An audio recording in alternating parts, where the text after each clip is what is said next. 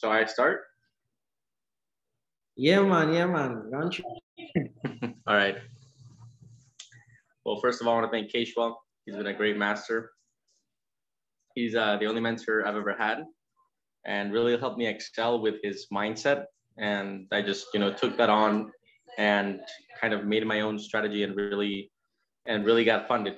I back tested my own strategy numerous times, numerous strategies, and I finally found what that works for me. I manage my risk correctly and I have the right mindset, and I was able to profit. So I got confident enough to take a challenge. I passed the challenge with quite a lot of ease. I did it pretty easily.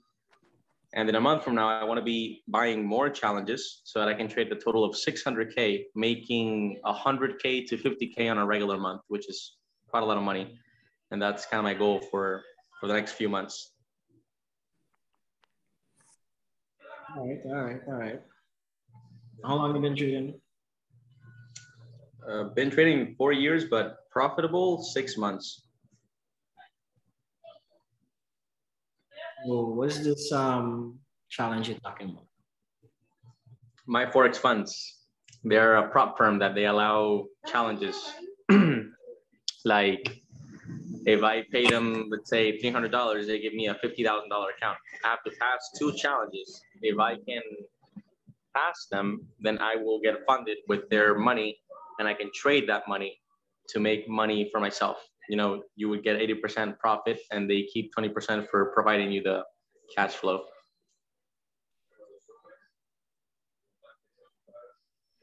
Nice. I know drop a one in the chat if anybody else here have taken any prop firm challenges.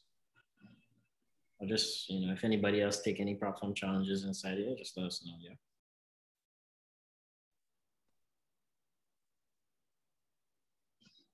But yeah, so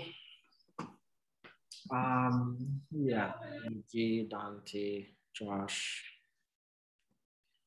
So I just kind of wanted to have, a quick meeting because, right, for the last few days, I've been I get trading at risk for one. I'm about to start back next week, right? Basically anybody who wanted to take a prop trading challenge, probably Funding Talent. I don't know if I'll see what's going on with Funding Talent, but Funding Talent is basically a prop trading firm that I was working with that recently went down, right? So whenever you want to get involved in trading prop firms' money, you definitely had to do your own research, your own due diligence, and pick the right company to work with, right?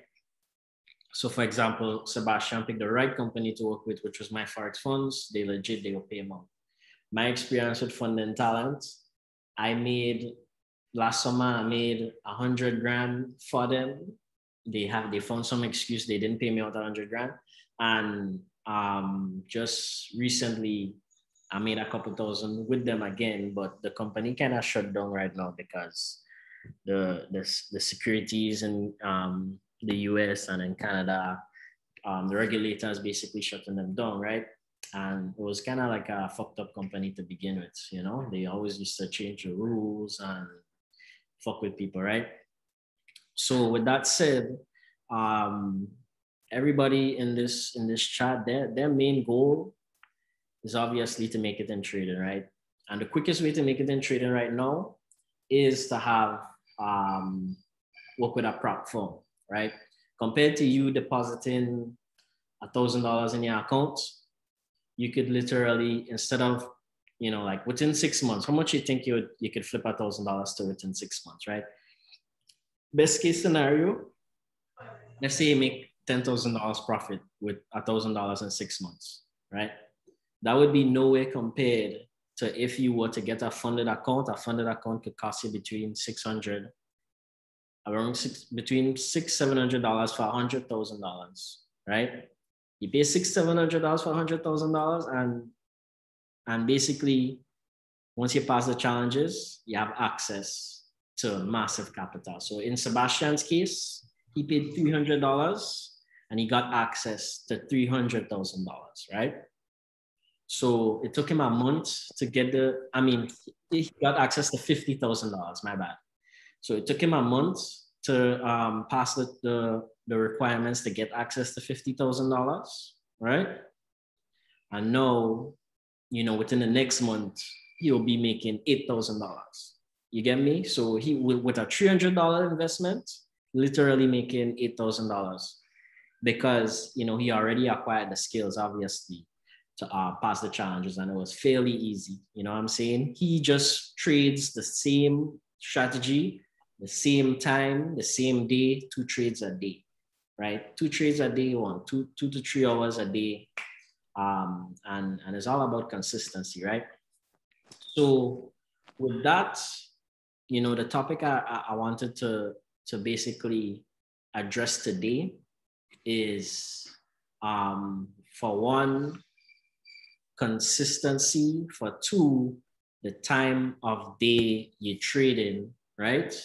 And 3 is like basically is like a trading routine. Because you really need a solid routine. You need a solid dependence on anybody else, right? When it comes to trading, right? So really and truly, like, I don't even have to give you a solid, because everybody's different, everybody in different time zones, everybody like different styles of trading, right? And just for perspective, I want Sebastian, because Sebastian is the only person inside here that I know have a strict routine that he follows, right? So Sebastian, what's your trading routine? And everybody else just kind of pay attention to see, if you could learn anything from someone else's experience. So what's your trading routine then? All right, well, my trading routine is quite simple. I simply like to trade from 8 a.m. CST time to 10 a.m. CST time. It's 2 hours. It's at the New York Open. There's a lot of volume in that time. I trade pound yen. Pound yen is a very volatile pair. If you were to look at the pairs in forex, I would say it's one of the most volatile pairs out there, and it has low spreads. After that, gold is also very volatile in US 30. But I'm very comfortable with pound and yen. So I really trade that pair. And first of all, I want you to get confidence in trading something. So you have to backtest. I backtested this pair for 9 months in the same 2 hours, took 2 trades, and I was able to make consistent results every single month. And then I live tested that for a month. And I thought, let's see, can I make in a month enough profit? And I realized that I could. So when I did that, I just started trading actually, with a challenge. And I just trade 2 hours a day.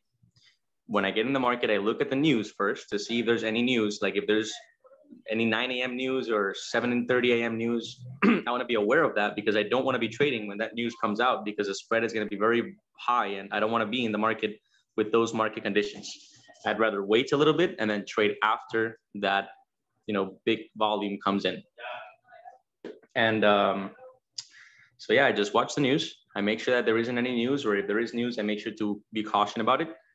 I go ahead and read my trading strategy so that I just look at all the rules and make sure that I follow it. And then I simply start the day, drawing my trend line, waiting for breakouts, and entering the trade flawlessly every single time. No mistakes are allowed. If you can do that, you will get the same results that you got in your back test, which is going to, give you the same results that you were looking for. And that's all I do. I keep it quite simple. After I take my 2 trades, even if it's 9 a.m. and I have 1 hour left, I get away from the computer. I'm done. I go to the beach. I go run. I do whatever I want. I'm done. You take your 2 trades and you're done. You can just go. So you just look for two single trades. That's it. That's it. I don't care if they're winners or losers. They shouldn't affect you at all. Like I couldn't care less if it wins or it loses. I really don't care, because I know that at the end of the month, if I continue to do it, it's going to give me profit. I couldn't care less about the result on day to day. Okay. So it's only, so if you don't, so are there days when you don't find the 2 trades? Yes, when there is consolidation, I have a hard time finding trades because I'm waiting for a breakout of the consolidation and it just doesn't happen. Then that day I don't trade. If there's a bank holiday, I don't trade. And that's the only 2 reasons really. Most of the times, almost every single day, I get 2 trades. Very few days I get one trade, and almost never I get no trade. All right. So, I mean, you could say, and the reason why, right? I mean, I know all of this already. I just kind of highlighted it so everybody else can hear, right? And the reason why you don't care about if you win or lose today is because you back tested over. Why you don't care? Tell me. If you win or lose today. Because of the back testing, I already back tested, and there's two things that you need to understand about a strategy. First, you need to back test it. Second, you need to be able to execute it flawlessly. It can be simple, complicated, however you want, but whatever it is, it needs to be executed flawlessly, meaning there cannot be any mistake from your part. You as a trader, you have a job, and that's my job. My job is to execute it flawlessly. If I can do that, I know that I'll get the same results. So that's why I really don't care about the day-to-day results. I know that at the end of the month or every 2 weeks, I will be in profit, and that's what keeps me happy. Okay, because you back test through a couple hundred trades, you know, and you have your win rate and your risk reward. When you say execute flawlessly, you mean that mechanically, you know, like once you see the setup, you don't think about it, you just take it once the criteria is met, right? Exactly. Once the criteria is met for the strategy, I simply take it. I don't even think about it. As soon as the candle closes where I wanted to close, I take the trade no matter what. And I take the trade with the same lot size, and I put the same stop loss and the same take profit. Consistency is key. I don't ever take out my trade. I let it get out on stop loss or profit. The only other change is when it goes 28 pips in profit, for example, at 30 pips is my take profit. When it goes 28 pips in profit, I put my stops at break even, so that if it comes all the way back down, I would go out and break even. Or if before the market closes, right now the market's closing at my time, 4 p.m. If at 4:50 it hasn't closed on its own, I will close it manually. And that's it. Those are the only changes. But you just let it run. You don't touch it. You don't mess with it. Because that's what I did in my back testing. And if I can do the same thing on my live account, I know that I will get the same results. All right. So do you could you show us the account that you used to pass the challenges? Did I what? You have access to the accounts you used to pass the challenges now that you could trust? I'm on my phone, but I will try. Let me see. I mean, if you're on your phone, even better, you can just share your screen. All right. Let's see. How do I share my screen? Oh, I see. I found it. Oh, no, it doesn't allow me. It says only you can do it. Yeah, I had okay, good now.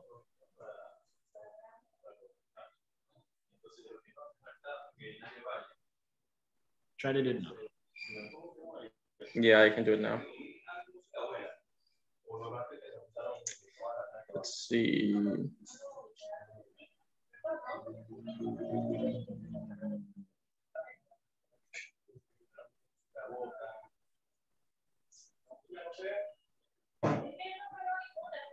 All right, we're in Zoom, right? Yeah. All right, let's see. Okay, can you guys see my screen? Yeah. Yeah, okay. So this is my phase 2, which I already passed.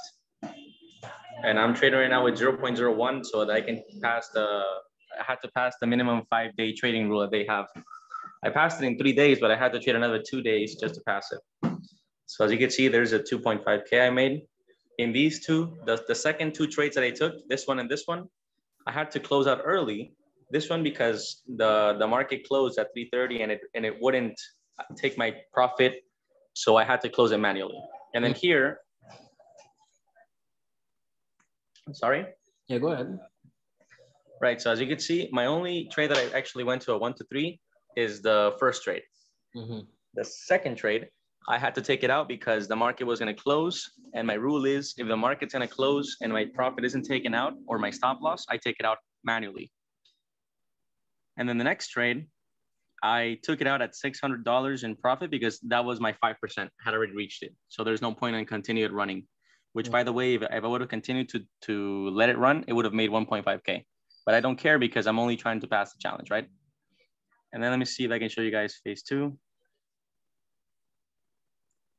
Sorry, phase 1. This is phase 1. see, this is a Just month. remind us of the rules to pass that challenge, right? So you need to make 8%. You can't lose 12%, and you cannot lose 5% in one day. So each one of my trades, as you can see, I'm very, very exact on the money. It's $482 minus $16. It's almost $500. So each one of my trades has a risk of 1%. Each and every trade. So as you can see, I started off the challenge. The first 2 trades, losses. The next 2 trades, wins. So I'm already up 4%. Then we had a couple of losses. This win made up for all those. This win made up for all those. And then here I started making profit again. I'm up another 6%. Had a losing streak. Made profit again. 2 losses. That one I had to close out manually because the market didn't take it out. And that last trade took me out at 8%. And I had to trade one more day. And that's it. There you go. Just scroll down a bit, right? So I just want everybody to kind of pay attention to how strict his rules are, right? How strict his risk management is, right? Even after a losing streak, he still sticks to the same risk management, right? You realize that the losses are all the same, right? 1%, 1%, 1%, right? Because he knows, based on his back testing, based on his risk to reward, yeah, you could have a 3 or 4 trade losing streak, but once that winning trade comes, you'll make up for the losses, right? And in addition to that, it takes a lot of discipline to only take 2 trades a day, right? All these trades are two trades a day. So if he loses twice a day, come back the next day. Lose twice again, come back the next day, right? You win one, make up for the losses. And that is just, incredible to be able to just see how you And yeah, Cashwell knows this. When I started with Cashwell, when he was my master back in the day, when I started, I would take there was even a day where I took 15 trades in one day, and I would win 4 trades, and I would be super happy. I'm like, all right, I'm on a good streak, and I would keep trading. And guess what? On the next 13 trades, I ended up losing more than I had made. You see that? Yeah. So your risk management is very, very important. If you don't manage your risk, the first thing is mindset. You have to understand that it's only an edge, and the winners and losers come in a random result. You don't know how they're gonna come. You just know they're gonna come. Mm-hmm. Second thing is your risk management. You need to keep your capital. You cannot be over risking all the time. And then the last thing is, you need to have an edge, your trading strategy to follow it. Yeah, essentially, right?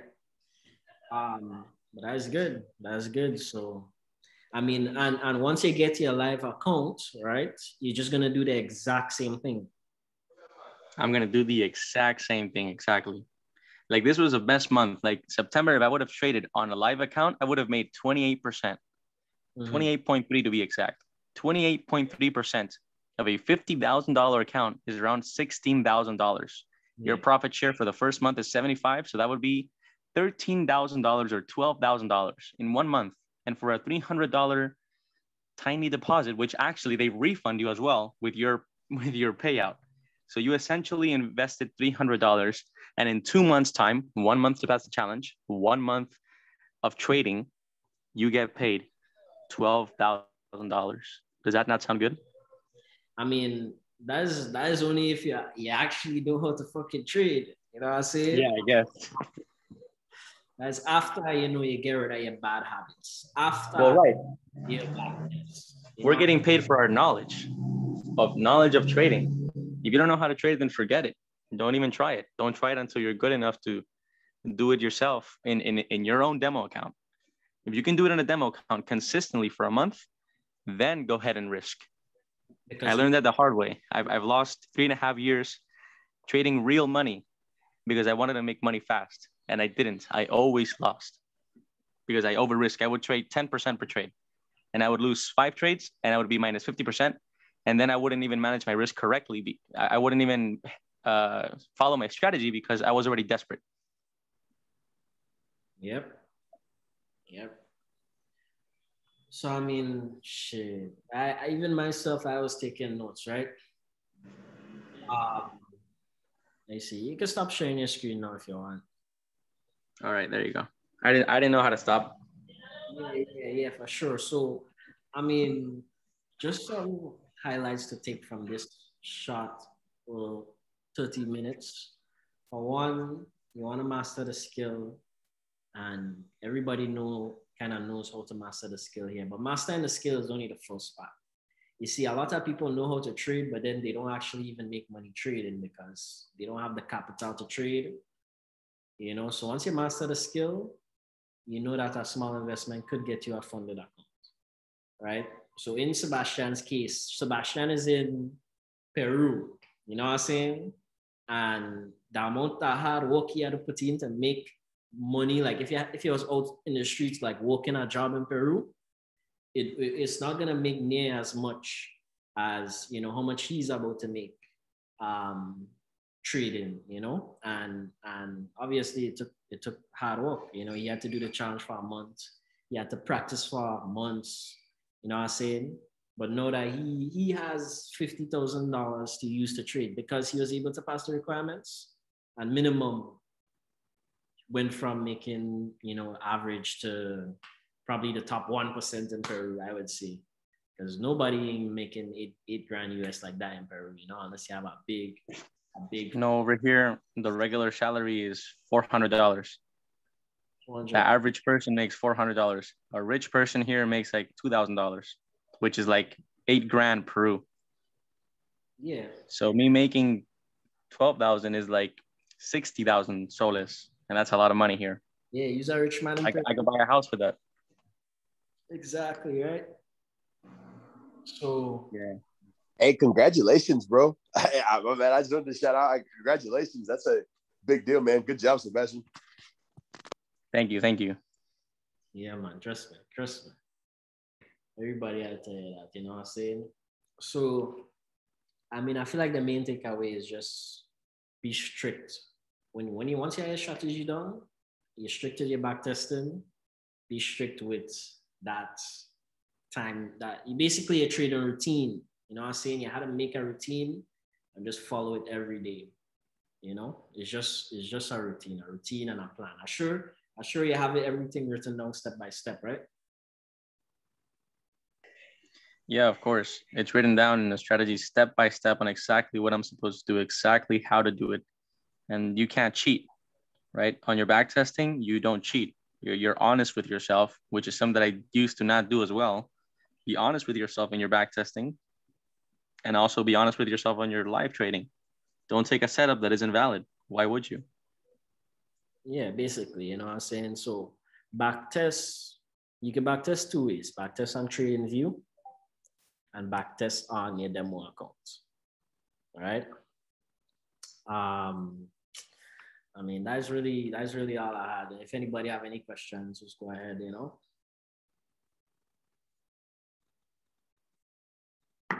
I'll probably take notes.